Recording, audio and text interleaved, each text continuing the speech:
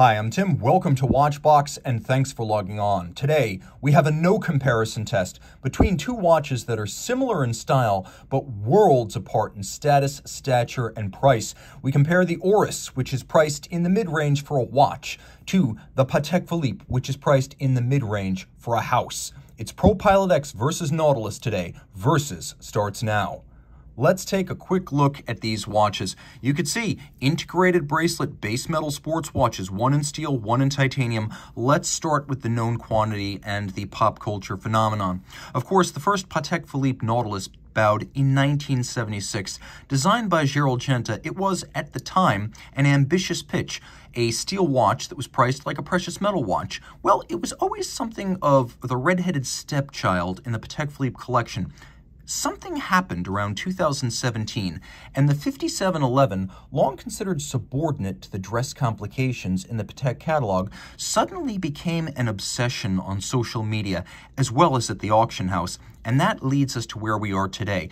This is a one-year-only model, the 5711 1A-14, 40 millimeters in stainless steel. It's the green dial that sets this variant apart, as it was only made for the 2021 model year, which, as it happens, was also the last year for the 5711 in the Patek catalog. So let's take a look at what this one-year-only $400,000+ Patek Philippe does for me on my wrist.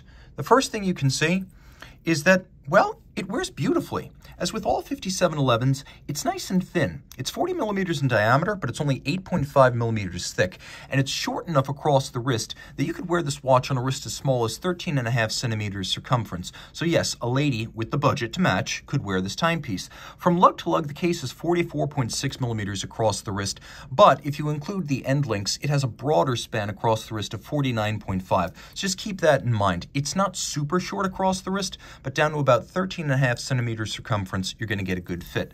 Now, taking a quick look at the bracelet, you can really see this is where Patek pulls away from the Oris. You do get a few tricks for your money, and it's worth mentioning that though this watch is auctioned for over $500,000, the current pre-owned price is between about $430,000 and $470,000. That's a far cry from the retail of $34,893 before the watch left the catalog. All of which is to say, at its original retail price, you were getting quite a good deal for the level of hand finishing that goes into the bracelet links, that goes into the bezel, and goes into the case.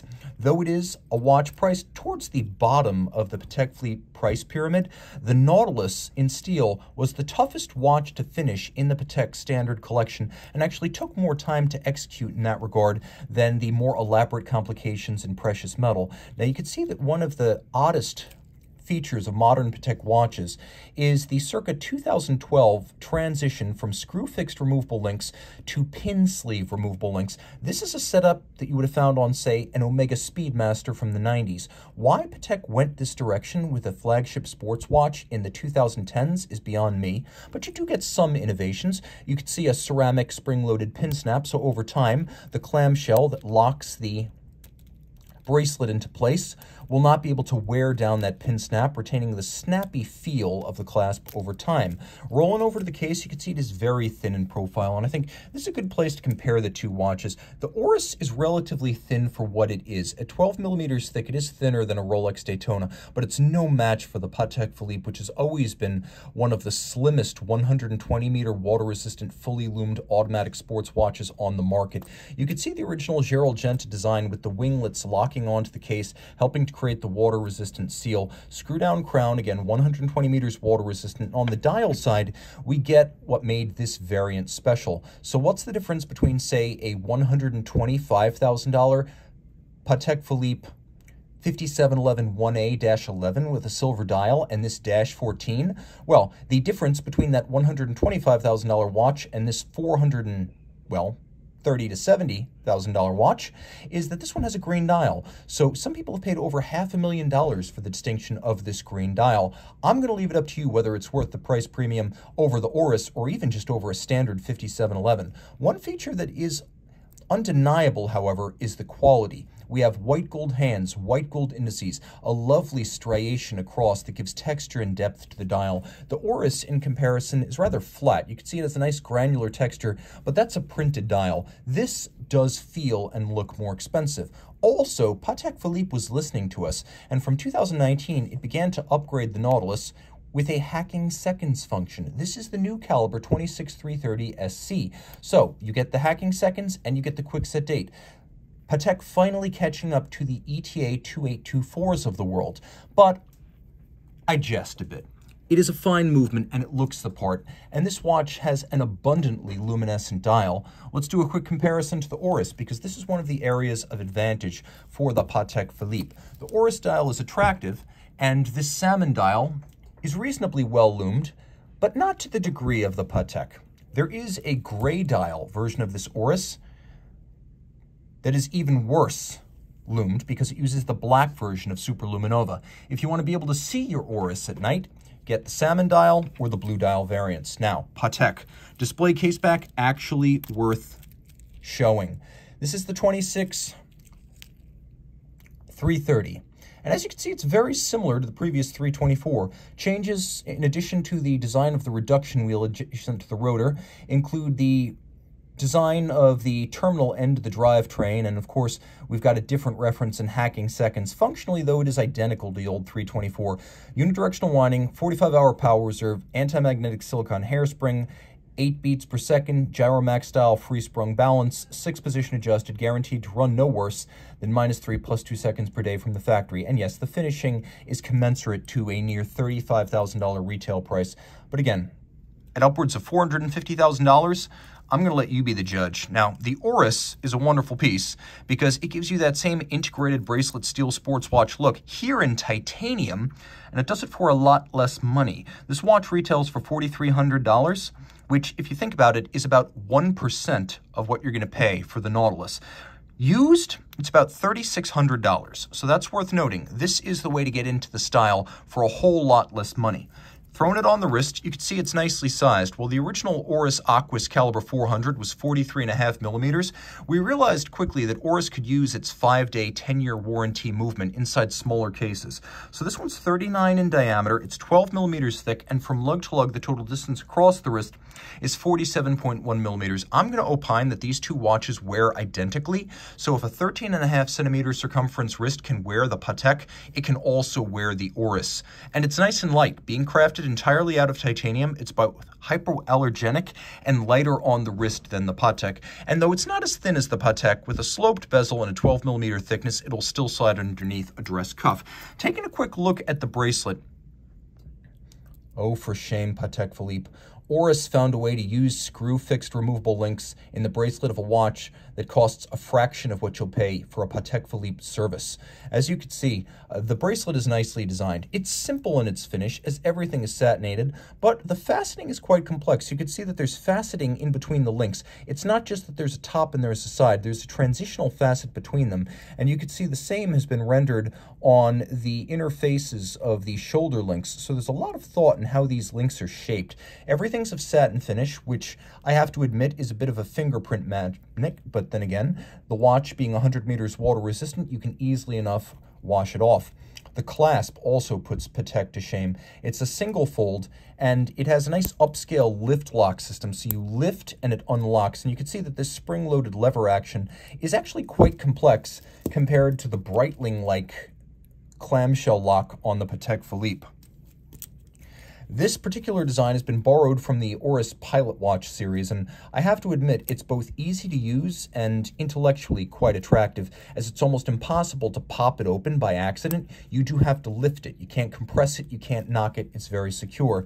The bracelet does feature a little bit of a taper, which is something you often don't get on cheaper bracelets on more affordable watches, so the taper is pleasant, and you can see there's full integration of the link into the lug profile, so it has a very handsome look. There's a spiral knurling on the flank of the case back as well as the bezel, designed to evoke the turbines of a jet engine. Oris, after all, does describe this as the ProPilot. While there's nothing overtly aviation-inspired about it, there's no calculator bezel, there's no chronograph, there's no conversion table on the back. Nevertheless, this is considered to be part of their Pilot's watch line. The ProPilot X, the crown is wonderfully knurled. It's really easy to manipulate. It is a screw-down crown. Both watches have screw-down crowns. This one's a little bit easier to grip if your hands do happen to be wet and you have that 120-meter water resistance.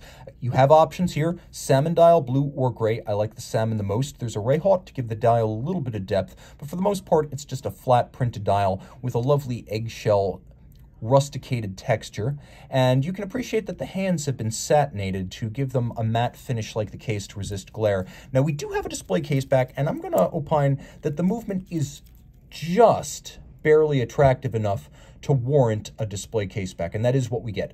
Now, this is caliber 400, and there's a lot to love. It's an Oris exclusive movement that has a 5-day power reserve, and its longevity in terms of engineering and preparation is the reason that this watch has a 10-year warranty and a suggested service interval of once every 10 years. Thanks to the twin barrels, we get 5 days of power reserve. It's adjusted to a high horology 5 positions, and the watch is guaranteed to run no worse than -3 + 5 seconds per day, which is actually better than COSC standards. The twin barrels ensure that you don't get the big drop-off in amplitude after 1, 2, 3 days that you typically get with a long power reserve single barrel movement. And no tricks are played to make this a long power reserve. It has a modern beat rate of 28,800 vibrations per hour, not the 21.6 or the 18 that's sometimes used to extend the power reserve of a movement. We have a rack and pinion micrometric fine adjustment mechanism, and then we also have Edicron on top of that for fine adjustments and beat adjustments. We have a synthetic silicone escapement that operates unlubricated, helping to improve the longevity between services. And the watch is extraordinarily anti-magnetic, as the ISO 764 defines an anti-magnetic watch as one that, exposed to 200 Gauss, will deviate by less than 30 seconds or less per 24 hours. Well, this watch has been tested against 2,250 Gauss and has only deviated by 10 seconds per 24 hours. So this watch, for all intents and purposes, is twice a mil-Gauss in terms of its resilience. There is a lot going on here, and yes, you do get a hacking seconds function and a quick set date. Okay, let's talk about advantages. First, we're going to talk about the Patek Philippe. Clearly, if you had an opportunity to buy one of these new, this would be the one. At $34,893, that was its last cataloged price, you were easily insuring your fortune, given that back in 2021, these auctioned for over $500,000, and today they're still trading between $430,000 and $470,000. So you made all of your money back and then some. Even if you paid $500,000 for this watch and saw a little bit of deflation, the reality is over 5, 10, 15, 20 years, you're not going to lose a cent. Your money is safe. This is a blue chip. This is real estate in the best location. This is the 250 GTO Ferrari. In the long term, it's the one to own as an investment. It's also the one to buy new if you had the pleasure. I would also say it's thin, it's elegant, it's more graceful both on the wrist and off than the Oris. It sits so low, it feels like a dress watch. It feels and looks like an ultra thin, suitable on any wrist. It is the combination of the extreme water resistance, the automatic winding, and the thin profile that still amazes me, as any comparably water-resistant Royal Oak is going to be an offshore, not a Royal Oak. Iconic, timeless, no planned obsolescence. The buyer of the first Nautilus back in 1976 would have recognized this as the direct descendant of his watch. And I guarantee you there will be Nautilus models in the year 2076 that still look like this. So this is enduring style, quality, and lasting appeal. I don't know if 100 years from its debut, anyone's going to remember what this is. But again, for 1% of the price, it may not matter. I'm not going to be around in 100 years. That's not how I buy my watch. Okay, superior case, dial, and movement finish. Objectively, everything about this Patek Philippe is better. Hand-finished, low volume, craft arts, manifestly apparent quality in every detail, in the materials used, the fit, the finish. Everything is better than the Oris. And if this were truly a $34,893 watch, I would say you could pay the price premium and know in good faith you were paying for quality, not Patek Philippe marketing. What else is going on? Well, status and stature. Some people do like their watch to be a status symbol. Not me, But if that's you, I'm not going to complain. No one needs a luxury watch. Neither me nor you. And I'm going to say that that's a legitimate reason to buy this. You're not going to get that with the Oris. I would also say quite reasonably that this watch wins the lume battle. You saw them side by side, and this is the best lumed version of the ProPilot X. The gray dial with the black Luminova is much worse. This is the better loomed watch, beating every version of the ProPilot X. If you want to read it in the dark, this one actually triumphs. I would also say that realistically, this is a trendsetter. Almost all of the integrated bracelet sports watches that have been launched over the last 3 years were influenced more by the popularity of this watch than by the popularity of the Royal Oak. And I don't think that you would have this on the market if this didn't exist first. Now, the Oris, value. Do you want to buy it at $4,300 with a 10-year warranty and a 10-year service interval? Heck, the retail price of this watch is justified, but used, you're going to get it for $3,600, which is the best of all possible worlds, because this watch came out in 2022, which means that all of them still have most of a decade's warranty on them. You can't do any better. You have a larger movement here that better fills the case back. The caliber 400 is 30 millimeters in diameter, whereas the 26330 is only 27 millimeters in diameter. And in similarly sized watches, that means there's less of a disparity between movement size and case on this display case back. Power reserve. With a 5-day, 120-hour power reserve, there's no comparison between this and this. 45 is almost an embarrassment for something that originally retailed for almost 35 grand. At $500,000, unforgivable. 5 days of power reserve, given the 39 millimeter dimension of this watch, should be the new industry standard, not just an Oris standard. Warranty. Is it embarrassing that Patek offers a 2-year warranty in a world where Oris offers a decade? Yeah, it is. Bracelet links with screws. Look at this, Patek. They're doing it on titanium. Why can't you do it on steel? The reason? Cheapness. This is the way to do it. Oris keeping the faith with its collectors. What else can I say? Well, the clasp. Not only is the metal used of a thicker gauge, but the lift lock system is more secure and it sounds, feels, and probably is more expensive to manufacture. The clamshell system, again, this is Tag Heuer Breitling territory. What else can I say? Well, this is a watch that gives you 3 dial color options. And while there have been silver, blue, and green, and Tiffany Patek Philippe Nautilus dial options, go ahead, try to get all those things in one place for you to take your pick. I'll wait. I'm going to consider this to give you more flexibility about what dial color you get. What else can I say? I'm going to say that if price is no object, I go with the Patek. It's a better watch. It wears better. It's got history and heritage on its side. Bracelet links aside, it is made with integrity, and inside and out, it looks, feels, and is worth the price they ask for it. It's an all-time classic, and I genuinely like its style. I don't love the baggage, and I don't like the fact that it could get your arm amputated in some parts of the world. There's no brand baggage, and you don't get cased when you wear this watch.